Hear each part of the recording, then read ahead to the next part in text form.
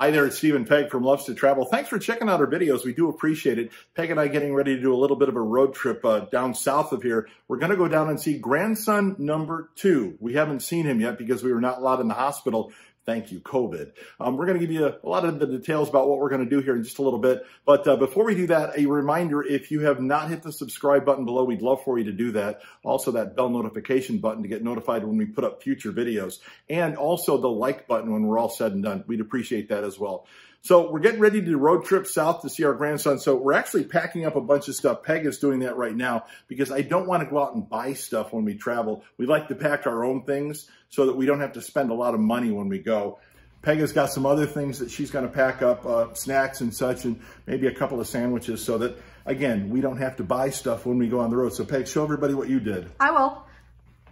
So we'll be packing a lot of our own stuff, and I'm actually going to take my own soda, and I have I guess this is a no-name Yeti cup. I think that is the Ozark from Walmart. So you can get those for about $10 at Walmart versus the $25, $30 Yeti cup. Yeah, Yeti cups are expensive, but these are the knockoffs, and they work just as good, to be honest. I have both. I have a Yeti cup, and I have one of the, 2 or 3 of these knockoffs, but they work just as good. I've actually put ice in these, and the next day, it still has ice. So we actually did do a test, didn't we? Yeah, we did a test between the Yeti and the knockoff, and they're comparable. They are comparable. I filled both of them with a full thing of ice, left them set for a couple of days just to see what was left when everything was done. And both of them still had about a half a thing of ice after 2 days. So these work really well. Yeah, the knockoffs are just as good as the Yeti cups. So I'm going to pour my own soda just so I have it, so I don't pour it while I'm on the road. We're going off to Indianapolis this afternoon. So before we go on a really, really short trip, we pack a cooler. Why would we pack a cooler? Well, we are on a road. It's going to be close to, let's say, going down and back. We're just going down, and it is about a couple hours away from us. So it's 2 hours down, 2 hours back, plus the time we spend there. And Steve likes to have his own drinks and soda and just snacks in the car when we go and back. It's it's going to be at least 6 hours, my guess, 6 to 8 hours. So we won't be back until probably late tonight. So we do pack a cooler. We have what we call a soft-sided cooler. So what's so special about this one? It's got a lot of room in it. So you can put a lot of soda. So what's so important about this little cooler? We don't want a huge cooler. We have the other cooler we talked about when we're traveling. This is a good size cooler that we could put a lot of things in. Let's see how many sodas and waters we put in since we're traveling. What we bought a while back was this, the ice block. This is a big ice block and it's refeasible. So we use this when we travel or where we go out of town on a quick trip. It's 5.67 inches by 1.38 inches by 8.75 inches. It's refeasible. It's an ice substitute. So the reason why we like using this cooler is here. This is the reason why.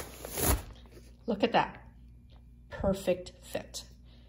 The ice block is everything to keep items cold. So let's go see what we're going to put in it. I'll be right back. Comfortably in there, at least 8 sodas. This is a model Igloo 161911. So you can put the cooler, the ice block at the bottom, and if you want to keep it really cold, you can put an ice block on top. So see, it's just perfect. And it does cover it. So this is how you really do keep it cold if you want to use 2 ice blocks. We just usually use 1 because we'll put other stuff in it. So what else are we going to be putting in it? We also will put other items in it. And like I said, we do about 6 sodas, basically 2 going down, 2 coming up, plus 2 there. Depending on how long we stay down there. Right. Yeah. So we try to do a 6-pack there. And what I do is I actually did cut up strawberries. Strawberries. Yeah, I cut up strawberries. And we do use a snapper. This is one of the reasons we like the snapper. And it's great. You can see. That's the glass snapware too, isn't it? Right. It's a glass snapware we usually buy from. There's a big difference between the glass and the plastic. The plastic has a tendency to stain. The glass actually keeps things better. Right. So what I do is I put the glass, and this does fit in here perfectly. So this literally goes underneath these. And since we're leaving about lunchtime, I packed a sandwich. I ate already, and Steve just got home from work. So, one thing you did not put in this box right here that I saw yet anyway. And here, so far we packed is, of course, the infamous Pop-Tarts. Strawberry Pop-Tarts. And I got to be honest, since COVID, I mean, we bought a big thing of Pop-Tarts at Sam's back in late November. And I've not yet gone through even 2 of the 3 boxes that are in the big box because of COVID. So I'm just now starting to like strawberry Pop-Tarts again. So, you know, we are fully recovered. Fully recovered from COVID. When we talk about COVID, we have had COVID. It's in the past now. Right. We do not have it now. And a lot of people goes, why are you going out shopping when you have it? We do not have it. We did the quarantines. We follow the CDC guidelines. We do not have it right now. So right now, Steve is going to put more stuff in it. So this is the infamous stovetop box that he thought we had stovetop. You can tell the story. Okay. Peg told me that we were going to have chicken for dinner and we should have stuffing, and I need to stop at Kroger and get stovetop stuffing. And I'm like, well, we have it in our pantry. She goes, no, we don't. I'm like, yes, we do. We have stovetop stuffing in the pantry. She kept saying, no, we don't. You need to stop and get some. So I did not get any because I fully believed that we had stovetop stuffing in the pantry. We didn't. It was just an empty box. Right, it's an empty box, but I do reuse it to travel because it's a perfect size to fit in a car. It can fit by your feet. And then Steve is right now pouring some snacks. Oh yeah. If you did not see these before, these are my go-to. These are, right. I love these things. These are great. The peanut butter pretzels. So yeah. We are packing snacks right now. So before we go, we'll show you what else we packed in here, and we'll be right back. So this is what we put in the box. I put in water. You might want to put another water in there. We will. Yeah. I'll put another water in. Goldfish. Peg loves goldfish. Steve's infamous Pop-Tarts. I love my Pop-Tarts. Then we have the ones that we put smaller sizes in. The chocolate, the Hershey's chocolate. We may or may not have Hershey's chocolate, but there are times when, you know, a small little Hershey bar goes a long way. And they're not very many calories either, so they're a good treat. I like the small ones because if you buy a normal Hershey bar, you eat the whole thing. I'd rather just get the small ones and have one. Then we have Jolly Ranchers. I will tell you right now, Jolly Ranchers saved us during COVID because a lot of times when we had upset stomachs or we weren't feeling all that great, we just have a Jolly Rancher, and that'll actually settle my stomach anyway. And it was helping for my cough. Yep. If you hear me clearing my throat, it's because that's part of the signs I still have of COVID. And then I've had it, but it's just one of the leftover signs. They said it's going to take us months to recover. Yeah, there's lingering effects like fatigue and so on and so forth. That's just one of them, a little bit of a cough. And his peanut butter pretzels. I love these things. I've told you that before. These are my go-to. I love these snacks. So we do pack it in here. So this is the perfect size, and we're going to put another bottle of water in. And I'll show you exactly.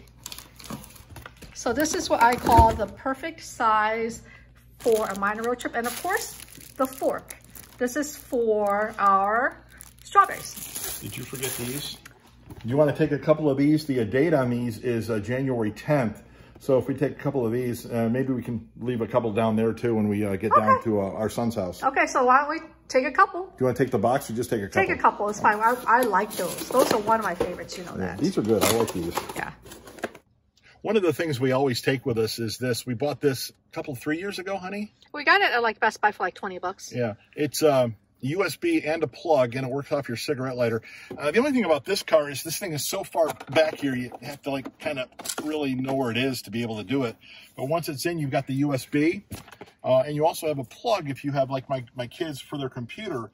We'll plug into there, and they can, if we're driving this car or even driving one of the other cars, they can plug their computer in. So the cooler, so that's why we like this, because the cooler can sit right there.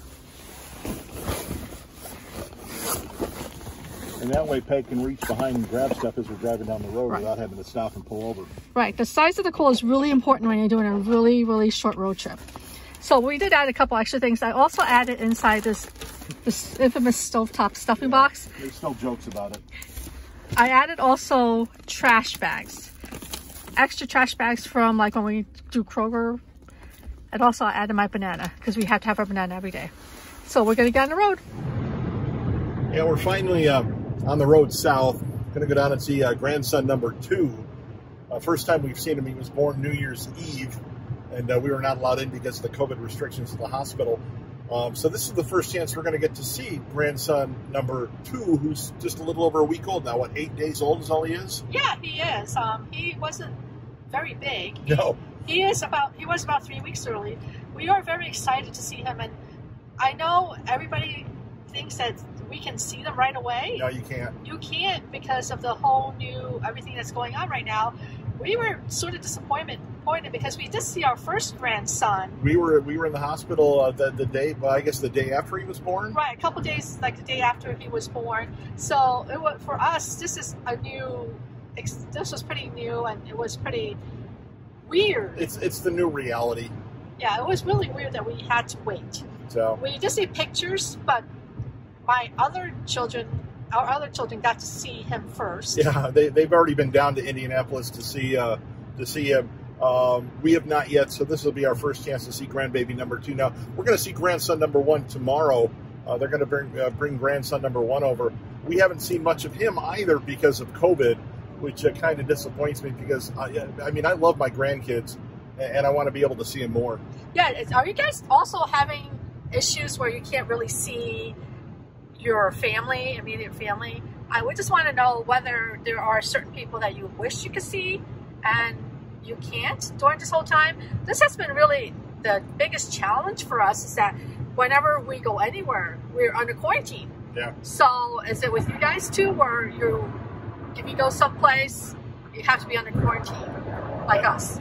I know that if you travel to different states, supposedly you're supposed to quarantine for 14 days.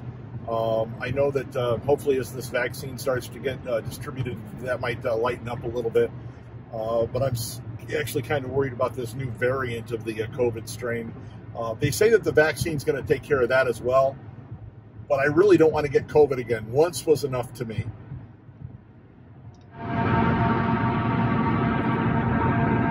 I hate driving on concrete, by the way, just so you know. That road noise is killer. But that's what you got to deal with sometimes. It should hopefully be blacktop soon. This is loud.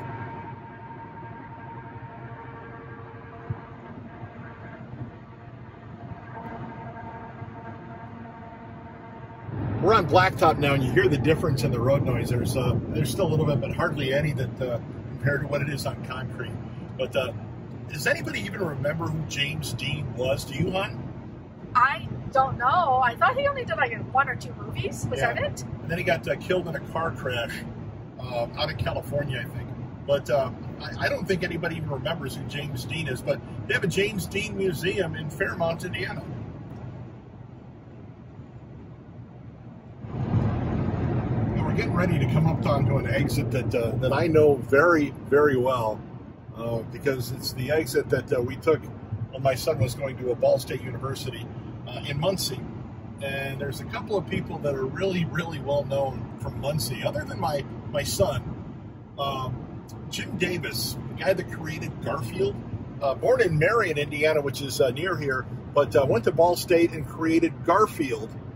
And there's, I guess, a Garfield trail, honey, that you were telling me about? Yeah, there is a Garfield trail that is around this town that goes, there's 14 statues. It takes about 2 hours. They're in certain locations. We'll do that tour once after we're done, once COVID has settled down. Yeah, because you have to go in certain places, and I don't know whether these places will be open to get a statue. There are 14 statues of Garfield in this area. It takes about 2.5 hours to do. So yeah, we're going to have to do that. And another famous person that graduated from Ball State, again, other than my number 2 son, is a guy that you might know from television, David Letterman. David Letterman, a graduate of Ball State University. And David Letterman, I guess, is very, very helpful to Ball State University, you might say, donating a lot of money to a Ball State University. All I got to do is say, chirp, chirp. Ball State Cardinals. So, yeah, it's coming up on the Muncie Marion exits. And again, we're going to do that Garfield walk maybe this summer once COVID starts lightening up a little bit, right, hon? Yeah, that's what we're going to do. So stay tuned for a future video on Ball State University. Yeah, stay tuned for a future video on it because we'll be doing that sometime soon.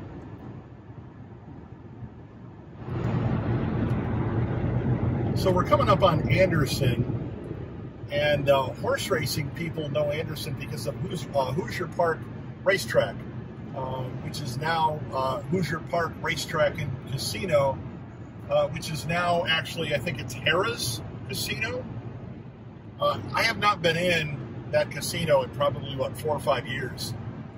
So I don't know what it's all about, but way over there, you can almost see it, the Hoosier Park Racetrack. They do racing in the summer, and then for the rest of the year, it's all about the casino. So this whole area kind of has grown retail-wise and restaurant-wise and hotel-wise because of the casino, and not because of the racetrack and not because of the area, but because they allowed a casino to come in. One of a few casinos in Indiana, I might add. Yeah, it's Harrah's. There's the sign there. It's now Harrah's Casino. Hoosier Park Racetrack and Casino is out, but Harrah's owns it. So between this exit and the next exit is something that my wife really, really likes, and I don't know why. I'll let her explain that to you. Do you remember the jingle back in the 70s? Nestles, Nestle's makes the very best chocolate. You gotta say it that way. Chocolate. Can you do that again? What, the whole thing? Yeah. Nestles, Nestle makes the very best chocolate. And you gotta do it that way, right? Chocolate. There's a big Nestle factory between the two exits here, and they have a sign out in front off the highway that my wife really, really, really likes. And every time we come down here, she actually has to take pictures of the sign. I don't know why I need to take pictures of the sign. It's probably a childhood memory, because I remember having Nesquik. Yeah, I grew up on Nesquik too. I mean, Nesquik chocolate, that and Hershey's chocolate syrup. So you put a spoonful of Nesquik in a cup of milk, stir it around, and you've got chocolate milk. You keep saying it's coming up. It's coming up. It's coming up. Yeah, at least I know it is coming up. Not like the last time when we went down. When we went, I was looking for the cross next to the porn shop. It's below the border of Tennessee. And Kentucky. And I thought it was below the border of Indiana and Kentucky, but no, below the border of Kentucky and Tennessee. Right, so my fault. At least this one we know it's coming up because we do drive this path frequently. So the big bunny, well, like I always say, the bunny. The bunny. Oh, I love the bunny. I'm sorry, I just had a VeggieTales flashback. Remember watching VeggieTales all the time with the kids, honey? I really liked VeggieTales. Is it still around? Oh, where is my hairbrush? Oh, where? Oh, there's the factory. So there's the Nestle factory. And the Nesquik sign is right up there. The bunny. There's the bunny, the Nesquik bunny. Refresh your game with Nesquik. That is one of my favorite things on this road. I have no idea why. It's just a billboard for the most part. It's a sign. But it's a bunny. The bunny, the bunny. Oh, I love the bunny. Well, we're almost there. I'll stop now. We're almost there. So we're going to get off the exit soon. So we're almost there. We're really close. We'll let you know. Boy, this is built up since the last time we came down here. What do you think, hon? Oh my gosh. Look at this. Wow. Last time we were here, 3 or 4 months ago, they were just starting to build a lot of these houses.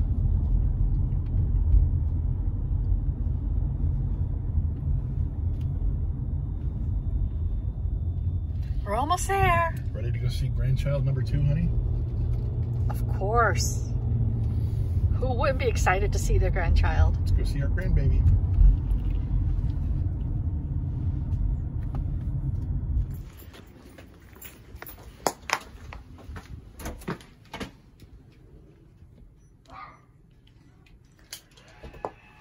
Oh, there he is.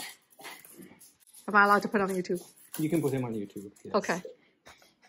I just want to make sure. He's sleepy. He's sleepy Oh my right gosh. This is our other grandbaby. Say hi, Luna. So we do talk about these people and they do really exist. Mm-hmm. So this is a site I haven't seen, well, since my first grandbaby was born, but this is grandbaby number 2. And Peg gets to hold grandbaby number 2. Say hi, Peg. Hi. And our grandchildren and our kids do exist. Yes, they do. And so does Luna. Hi, Luna. There's Luna wants to say hi too, honey. Okay, I'll get down here. Here we go. There.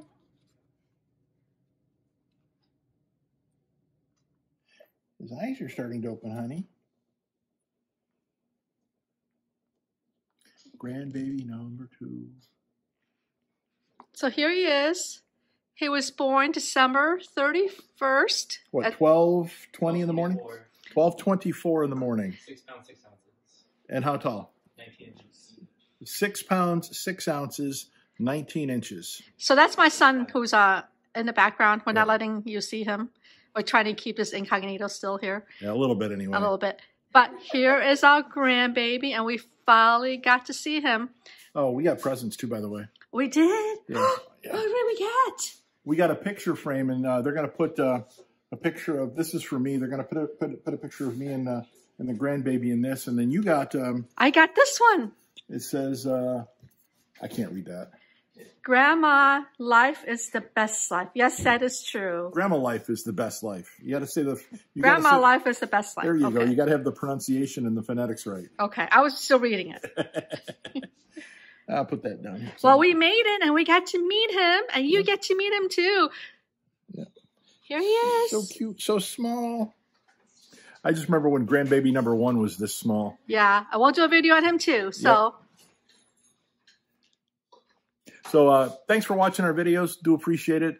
Make sure you hit the subscribe button below. We'd love for you to do that. Also, the bell notification button below. That way you'll get notified when we put up future videos. And I'll tell you what, I'd love for you to like that. Hit that like button as well. Thanks for watching.